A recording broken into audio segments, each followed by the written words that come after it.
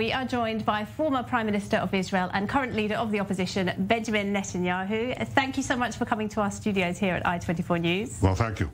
Good to see you.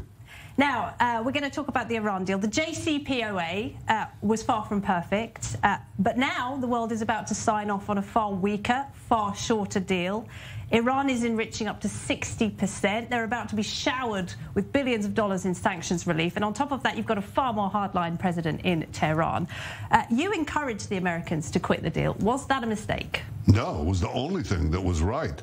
Because the only thing that will work with Iran is not to give it a deal that the old deal already paved Iran's path to the bomb.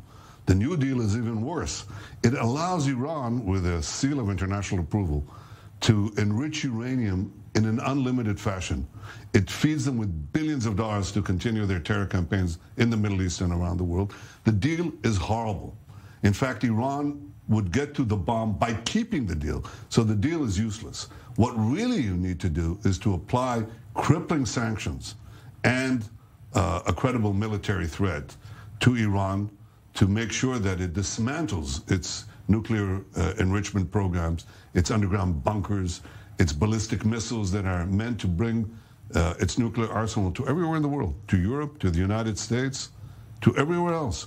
So if you want to stop Iran, this deal is not the way to stop it. The way to stop it is by overwhelming pressure, and that's what I asked the United States to do, the previous administration, and that's what it did. Well, on my show, Middle East Now, I speak to a lot of Saudis, Emiratis, Bahrainis, and they have as much to fear from Iran as we do.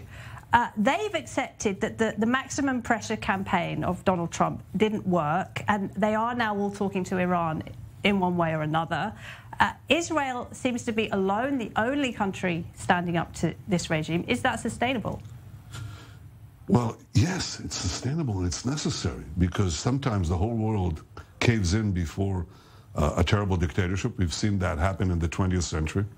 Everybody went there, and in Munich, as Churchill said, they chose dishonor over war. They got both. They got war with dishonor. You cannot give a dictatorship like Iran that seeks death to the U.S., death to Israel, and wants to subjugate all the Muslims in the world and conquer chunks of the world. You cannot give it nuclear weapons and with the means to deliver them. You can't give them intercontinental ballistic missiles that can reach any city in the world with nuclear-tipped weapons.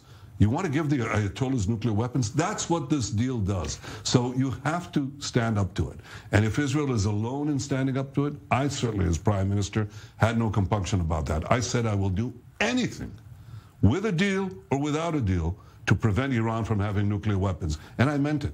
But if you mean it, people will follow you. If you don't mean it, they won't. Okay, but Iran has been subject to some of the strongest sanctions ever imposed on any regime ever for several years, and it has still managed to advance its nuclear program at an alarming rate. Isn't it fair to say that the maximum pressure campaign simply did not work? Well, what do you think would have happened if you didn't have it? They would have already had, according to the chief of the IAEA, who came to Israel in the early 2000s, I think 2005. He said, there's nothing you can do. By 6 years from now, Iran will have nuclear weapons. Well, that would have been 2011 or 2012. Now, we're 10 years later. They don't have it. They don't have it because we led, and I pushed very strongly for it, for not only for strong sanctions against Iran, but occasionally for actions against Iran's nuclear program, which I won't detail here. You know what we did, among other things. We sent the Mossad into the heart of Tehran, brought back their secret nuclear archive that shows that they were lying through their teeth to the world. These actions, operational actions, economic sanctions, and the threat of a credible military action is what held back Iran's program for 10 years. They would have had it.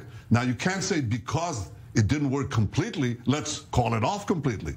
Let's give Iran whatever it wants, which is what, pave a highway of gold to a nuclear arsenal, which is what this horrible deal is going to do. You have to get back to the right program. The right program is sanctions, strong sanctions, operational actions, and credible military But threat. there's a big flaw in the maximum pressure campaign, isn't there? And that is China, because China consistently undermined the sanctions on Iran. It invested billions No, I don't think so. in Iran. And if the West continues to shun Iran, that is another unintended consequence, isn't it? Because that relationship, that toxic relationship, which poses a threat to us all, will get stronger. Laura, I have to tell you something. If America is strong on sanctions, everybody, including China, falls in line. You know why? Because when companies and governments have to choose between an economy that is about the size of Israel's economy, that's the Iranian economy. It's because Israel, which is, 10 times smaller, has enormous GDP per capita, but Iran doesn't. So when you have to choose between a tiny, rather small economy like Iran's or a gigantic economy like the U.S. with dozens of trillions of dollars, everybody falls in place. The reason sanctions don't work is because if you lift those sanctions, which unfortunately the United States has just done with some of them, then everybody says, okay, we can go on doing business with Iran. If you're strong and you make it even stronger, then other people come through because they have to choose. It's Iran or America. And they always invariably choose America economically. Okay, now, you mentioned the current U.S. administration. You, of course, famously had a very close relationship with the previous American President, Donald Trump. There isn't the same relationship between the current government and the Biden administration. Is the U.S. listening to Israel's concerns? Well, first of all, I hope Israel is voicing those concerns, because we all should. Because, yeah, we're the first target, but the rest of the world is merely the next target. I think that the important thing is what is the right policy and what is the wrong policy, not who's doing it. When I saw American administrations over the years adopt policies that I thought were inimical or dangerous to my country, I opposed them. Sometimes they were Republican, sometimes they were Democrats. So I think the issue is not the identity of the administration, but the policies. And the policy now, I think, is weak, and the right policy, from Israel's point of view, should be to speak out against it. Look, I went, Laura, to the U.S. Congress to speak out against the sitting American president. I didn't do that lightheartedly. I knew that I was doing something unprecedented. But I knew the survival of my country, and in my opinion, the survival of many countries, was at stake. So I did it. I spoke at UN forums. I spoke on endless television interviews. I did everything I could to mobilize the Senate and the Congress against this, what I thought was a dangerous agreement for the U.S., for Israel, and for everyone else.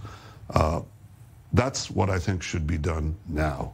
If it'll be done now, people will pay attention. Nobody will be more pro-Israel than the Israelis themselves. Nobody will be more passionate, more committed than Israel itself. So we have to communicate that passion, that commitment, that willingness to face these threatening odds, however dreadful. And if we do it, others will follow. Yes. They only follow if you lead. You certainly pursued a very aggressive and energetic diplomatic campaign against Iran during your time in power. When you look back, do you ever regret not using the military option, going it alone against Iran? And if so, when would you have sent in the IDF? Well, I can't relay everything that that we were trying to do. We've done many things over the years. Some of them you've read about, some of them you haven't.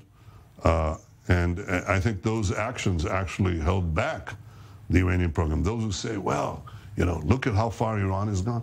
Iran would have been with a nuclear arsenal, with 100 or maybe dozens of nuclear bombs, if we hadn't done everything that we did, both operationally, but also politically and economically.